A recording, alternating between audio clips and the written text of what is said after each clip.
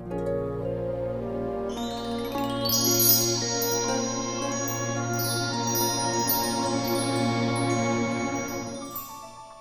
Sean James. I'm president of Fern Landscaping and Eco Consulting. I'm a graduate of the Niagara Park School of Horticulture, and we specialize in not only beautiful but edible and nature-friendly gardens.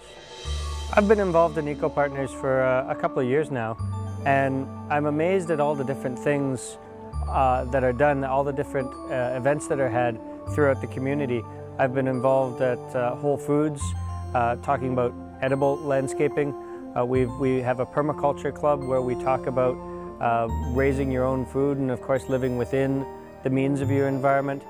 We have ongoing workshops, we have walks through gardens, and we have edible landscape dinners and breakfasts and so on, where we're basically trying to show people, and as broad a number of people, as wide a range of society as we can, all the different things that can be done to make the world a greener place, to grow your own food, to support nature, to support pollinators, and getting people involved, getting businesses involved, and getting individuals involved to take that knowledge that we're all building and share it with each other, because the more people that know, the more people they'll tell, and then it becomes, I guess, something of a snowball where it just starts to build and build, because now you talk to someone who already has a base of knowledge, they've learned a little bit themselves and can share it with other people. And if you can support the businesses that are trying to be green, then that takes you to a whole new level.